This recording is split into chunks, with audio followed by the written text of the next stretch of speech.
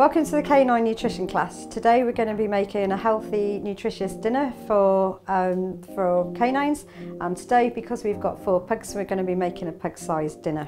So today we're using quinoa, which is a pseudo grain. You could also use buckwheat or brown rice, as it's a good source of fibre and it contains healthy B vitamins.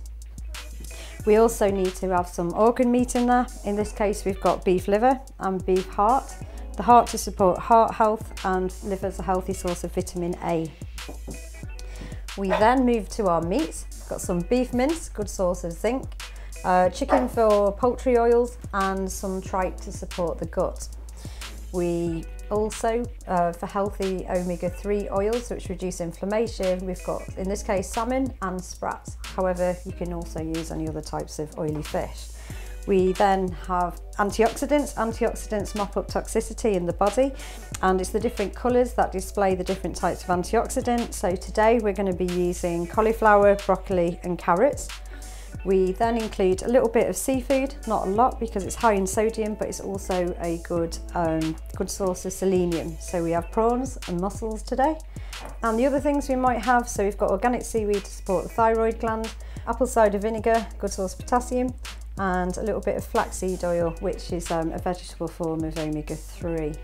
And then we also have pumpkin seeds, flax seeds, which we will crush, and we'll add a little bit of the powder to the dinner, and a little sprinkling of seaweed, which supports the thyroid gland.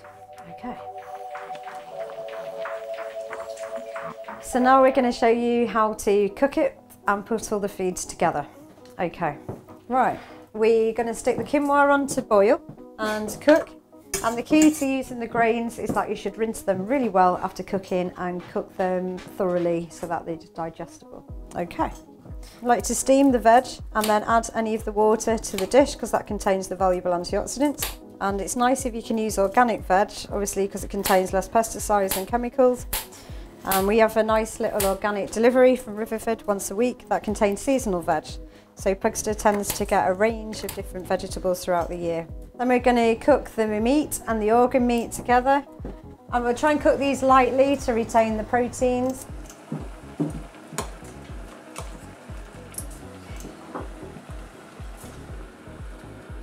Okay, so while the dinner's getting ready, we've got the seafood, that's done. We've got a bowl to put all our food in, and then we can crush the seeds into a little powder, and we'll add about a teaspoon of that. You break them down so that they can be digested easier, and that's so the compounds can be absorbed better. So the vegetables, we tend to mash them just to make them easier to digest, especially for the smaller dogs. For quinoa, we want to rinse it really well. And dogs say that grains cause allergies. Like a grain allergy actually they do exist, but they're probably much rarer, and really part of the problem is food intolerances and how you prepare the grains and what type of grains you use.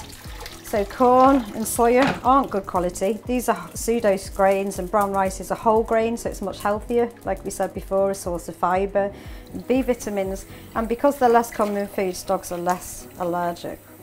Okay. So put it on a plate so that you can demonstrate and see the feeds. It depends on the individual. My little gang will eat the way through this plate, no problem at all, without the foods being mixed up. And it's interesting, you can see which foods they like the best and which foods perhaps they need the most. If not, you can mix it and blend it all into a bowl, dependent on the dog. To finish, so we've got mainly proteins. You can see we've got a little bit of grain, a little bit quinoa. We've got some vegetables, and then the little bits of seafood I've added. And then what we want to do, add a small little sprinkle of seeds. So we crush these, like roughly crush them. And you can put a few little pumpkin seeds on, a little bit of flax, and of course do a little sprinkle of seaweed. There we go, that's literally all you need.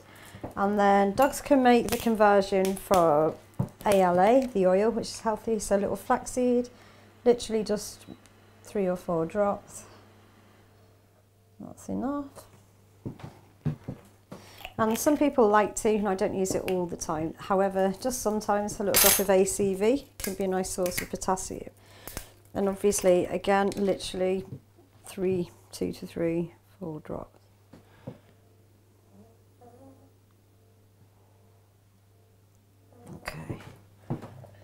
and how much you've made here, how many dinners or how many dogs Okay. you're feeding? So this is probably like a bigger sized pug, like around 10 to 12 kilo. Smaller dogs, it would do half a day, but ideally really what you want to do is feed 2 to 3% of the body weight, and you can come onto our website and it gives you the exact amount of food in grams, and we also break it down in terms of teaspoons. This is just sort of off the hat example really of the foods that you use and roughly the size, so of course it will be different for every dog, and you can find out more on our website, as we said.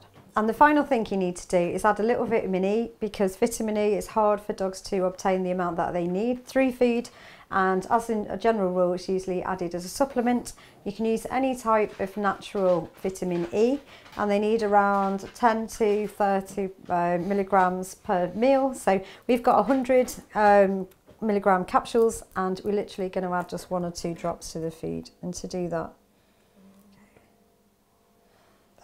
okay, and the last thing that we forgot, but actually the most important, as most diets usually, unless you feed in bone, are incredibly low in calcium. In the case of Pugster, we need 1/3 of a teaspoon, and just mix it into the dinner slightly. And that's to supply calcium, which you would supply either from raw bone or you can add eggshell. And all you do is get your eggshells, you cook them in the oven until they're dry, ground them down into a powder, and add the powder each day to cover calcium requirements, which you can also check out in our book.